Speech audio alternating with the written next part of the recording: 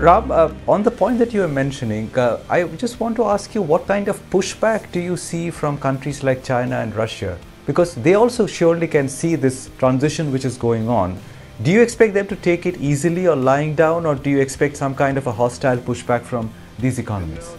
There will be actions and reactions, no doubt. There'll be hard negotiations, hard bargaining. If you look at United States and China, China needs things from the United States, so there will be bargaining on some technologies and whatnot. And there will be areas where there will be a tariff or there will be import controls.